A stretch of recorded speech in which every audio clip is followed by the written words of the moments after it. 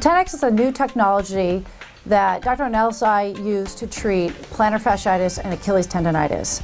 What it is a Band-Aid type surgery where it's a wand that goes in and it looks like a needle that has ultrasound with it, and it'll break up all the scar tissue and bad tissue that is inflamed at the insertion to the heel bone.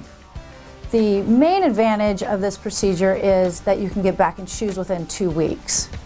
And so the post-op care is for really active people that they can get back to their activities sooner. So the procedure is what we call percutaneous, which means it's a stab incision that the needle goes through and you don't even need stitches. So we just close it with what we call steri strips, and you have to just keep it dry for 5 days and wear a walking cast for 2 weeks.